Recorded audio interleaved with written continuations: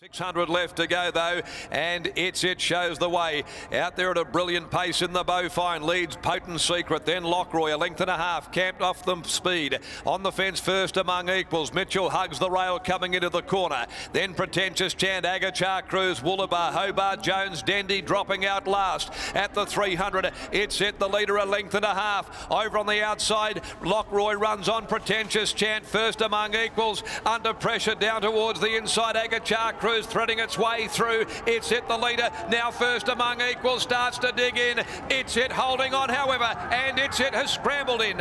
It's has got the money here and given young Randy Tan his biggest winner. He's got the money here narrowly from first among equals. Over on the outside, Pretentious Chant and also Lockroy. They've photoed third together, nearly a dead heat from Agachar Cruz, and then Hobart Jones, Potent Secret, followed by Woolabar, and Dendy had whipped the field in. Great result here for Randy Tan. He's ridden a double this afternoon, and he has been able to just hold on with It's prevailing first among equals.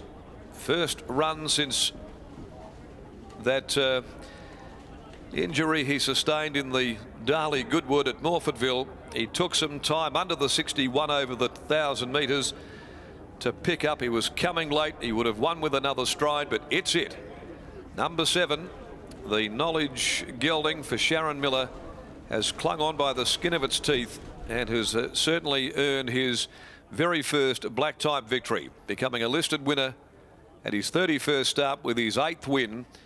He's held on by the skin of its teeth at $4.90 and $1.70. First among equals, Aaron Mitchell, $1.30. And it's awfully close there for the minor placing. The judge still deliberating on the outcome there. And that is between Lockroy and Pretentious Chant. And the margin will be a very skinny one if there is a margin in actual fact. And behind the Agachar Cruz. But today honours with It's by Knowledge from Tiffany Island for I and MJ Roberts, trained by Sharon Miller. The second leg of a double for Randy Tan. First among equals, second home, and Exceed and Excel, pride of the class gelding for Brett Fogarty, trained by Simon Miller, handled by Aaron Mitchell. He just struggled to really let down and explode under the weight, but he kept on coming. He was strong on the line, and Lockroy, number 8, might have grabbed third. Looking at the photo result here, he has just in front of number 10, Pretentious Chant. Lockroy, the more than ready Polar Success gelding for Chris Gangemi, Sean McGruddy, pays $4.90.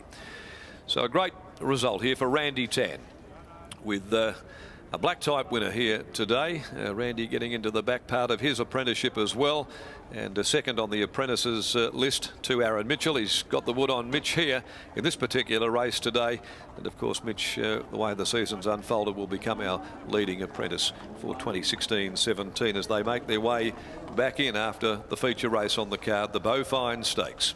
The last at 4:57, take out 14, My Name is Sue, and 16, Smarty Wilson. 14 and 16. Margins were a nose by 3/4, a nose 3/4 and a nose. 58.02 they ran, and they did sprint quickly from the corner. 33.80 as Adam joins us now from the winner's enclosure.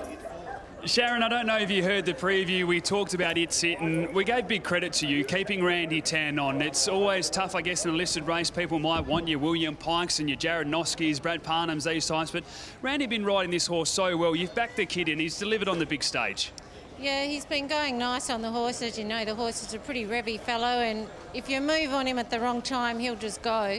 And Randy's been doing a great job, and so if you want him to finish off that last bit, you've got to sit as quiet as a mouse, and he does it well. You're only beaten a long neck last start by Pretentious Chant. You had a 3.5 kilo swing, and probably the biggest key as well, they didn't really take you on through those early stages.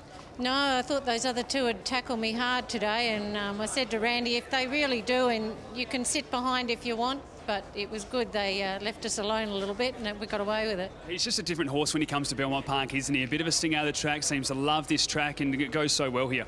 Yeah, and I think just keeping him to the 1,000, you know, it just helps him that little bit. Took me a while to talk the owners into just doing that, but I think they like it now. So do you just keep going around in the 78+ type of races over 1,000 now?